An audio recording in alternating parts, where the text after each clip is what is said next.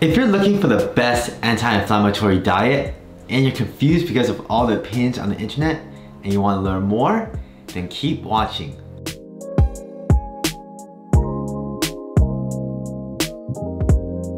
Happy New Year, everyone! I've been meaning to make a post and a video for a while now, but just didn't get a chance to because I've been so busy with work, but I'm so glad to be with you guys again. Before we start talking about the different autoimmune diseases and the different anti-inflammatory diets, why don't you comment below on what kind of anti-inflammatory diet you've been on and what worked for you. Thank you for all the comments and views and for watching my video on my autoimmune story.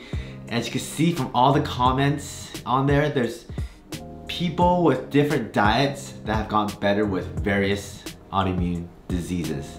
So what does that tell us? It tells us that every individual is different and there is no one size fits all for autoimmune diseases and arthritis. Everybody can get better with a different diet out there. So we have people commenting on there that they got better with a plant-based diet. Some people saying that the plant-based diets are actually poisonous, and other people saying that they got better with a carnivore diet. Please be open to different opinions, but we will look at the evidence today on different autoimmune diseases and different diets. So there's not going to be one single diet that's going to fix everyone because everyone's gut microbiome is different, and also the genetic makeup is different as well. First, we're going to be talking about the Mediterranean diet. So I looked up the data for the Mediterranean diet and different autoimmune diseases, and it seems like it has the most evidence out there compared to the other diets that are available for autoimmune diseases. So I know there are people on the internet, like bloggers, that talk about the Mediterranean diet and other diets, but something that you have to know is that the American College of Rheumatology actually recommends a Mediterranean diet for something like rheumatoid arthritis in our integrative medicine guidelines. So I'll be talking about that at a future video about what the recommendations are from the American College of Rheumatology and integrative medicine. In addition, the American College of Cardiology also recommends the Mediterranean diet. So there are different recommendations out there that advocate for a Mediterranean diet, and here are the different studies that I found, and there are many more. There are some studies here on RA, rheumatoid arthritis. There are some studies that show that there may be a potential benefit for multiple sclerosis as well as lupus. So why might a Mediterranean diet actually work? Well, because it's full of whole foods. It limits a lot of the ultra processed foods, so the foundation is whole grains and fresh fruits and vegetables, and includes lean protein as well. So it is a type of anti-inflammatory that can work, and those are part of the reasons why.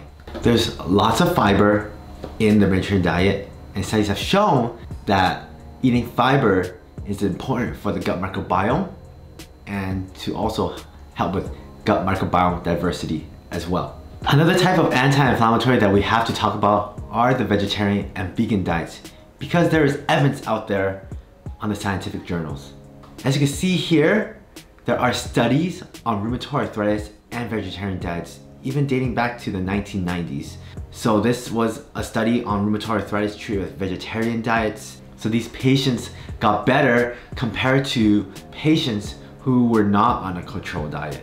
There are other studies out there on vegetarians and different autoimmune diseases, such as lupus. There's a recent study here on lupus and plant-based diets, and these patients also got better as well. It showed that their disease activity got better in lupus patients. And finally, we also have a study that talks about vegetarian diets and multiple sclerosis. So this was a systematic review on multiple sclerosis, and it showed that patients did improve with multiple sclerosis, and it says that here plant-based diet is the backbone for dietary recommendations, but also says that what they have found is that ketogenic diets could possibly help as well. One of the main reasons why vegetarian and vegan diets can work, especially if it's whole foods, which I advocate for, I don't recommend a processed vegetarian or vegan diet. The reason why whole foods vegetarian or vegan diet works is because of the fiber, just like the Mediterranean diet. Some people do react poorly to certain animal meats, and they can potentially flare. Now everyone's different. There are patients out there that have gone to eat a paleo diet or carnivore diet or keto diet that have gone better, but some patients, when they do eat those types of diets, they can potentially get worse. That's why every individual is different. So if you've gone better from a vegetarian or vegan diet, comment below, I would love to hear from you. So the autoimmune protocol diet is very popular, and it essentially is a paleo diet. It's one that's often used in the autoimmune disease community. When I looked up the paleo diet and autoimmune diseases in the scientific literatures, I did find some articles. It looks like the autoimmune protocol diet has had positive effects on Hashimoto's thyroiditis, which is an autoimmune type of hypothyroidism. The study was done at Cleveland Clinic, and it showed that inflammatory marker C-reactive protein did go down.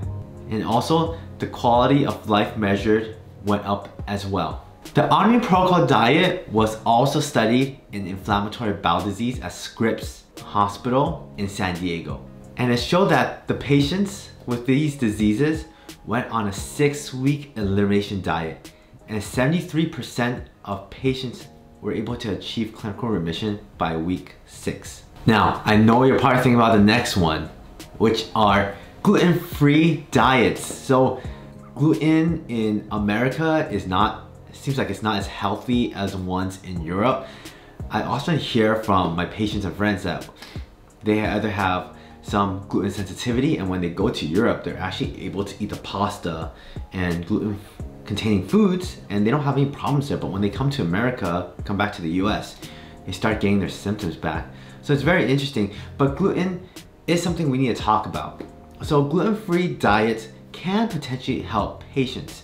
Now, they have done studies on gluten, and gluten can potentially contribute to the leaky gut. Dr. Fasano from Harvard, he did studies on gluten, and it did show that it was able to contribute to a leaky gut. Now, whether that is clinically significant and translates to every single patient is still up in the air.